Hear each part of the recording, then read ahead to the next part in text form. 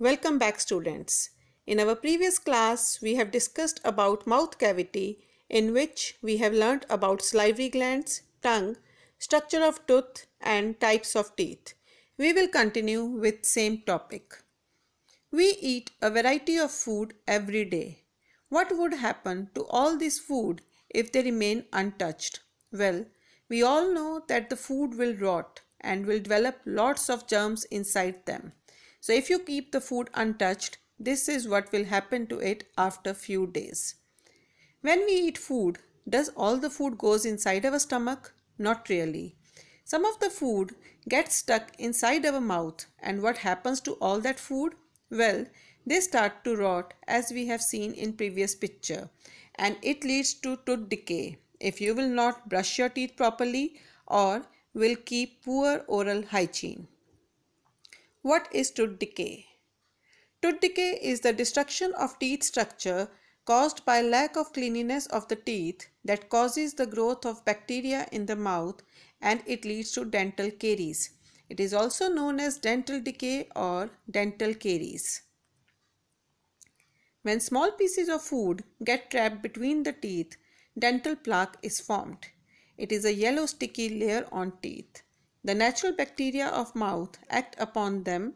As a result, acid is produced which slowly damages the teeth. This causes tooth decay, which further leads to tooth cavity. Let us watch this video for better understanding. Topic: tooth decay. What causes cavities? A black sketch pen. Hooray! Nah. Huh? Our mouth contains billions of bacteria which live on our teeth, tongue, etc. Most of these bacteria are usually harmless. Oh. Just like me, right? Yeah. Now listen. A tooth consists of enamel, dentin, and pulp. Huh? Enamel is mostly made up of minerals. Dentin is a layer underlying the enamel, whereas pulp has blood vessels and nerves. Oh. Now, when we eat foods containing sugars, some of these bacteria feed on the sugars, producing acid. This acid starts to dissolve the minerals of the tooth enamel, causing tooth decay. Usually, our saliva restores these minerals, thus preventing further decay. Huh? But if we continuously eat sugary foods, then our saliva cannot keep up, causing the bacteria to pass into the dentin and then eventually into the pulp, thus creating cavities. You should follow some steps to take good care of the teeth. Brush and floss your teeth twice a day. Avoid eating too many sweets as it may promote bacterial growth. Eat a balanced diet. Rinse your mouth after every meal and visit your dentist regularly.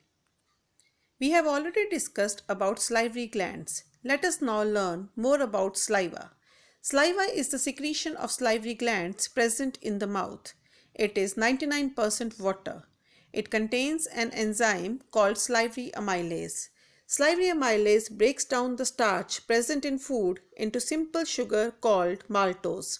This is the reason when we chew boiled rice, it starts tasting sweet after some time because starch present in food breaks down into simple sugar called maltose. Chewing of food properly breaks down the food into smaller pieces and mixes it with saliva. This process is called mastication. The mouth cavity leads into the pharynx. The tongue pushes the chewed food into pharynx. It is a muscular tube and is a common passage for food and air. This muscular tube is divided into three parts: upper, middle, and lower. The upper part allows air to pass through it. The lower part allows food to pass through it, and the middle part is for both food and air. The pharynx leads to the next organ called food pipe or esophagus. It is about 25 cm long tube. The food from the mouth is passed into the stomach through esophagus. Digestion does not take place here. The muscles of esophagus contract and expand to push the food down into the stomach. This wave of muscular contraction in the esophagus is called peristalsis. The esophagus continues into the stomach. The stomach is a J-shaped bag-like organ. It is the widest part of alimentary canal. It is thick-walled and the inner lining of the stomach secretes mucus, hydrochloric acid, digestive juices, and enzymes like pepsin and renin. The mucus protects the inner lining of the stomach. The hydrochloric acid kills bacteria in food.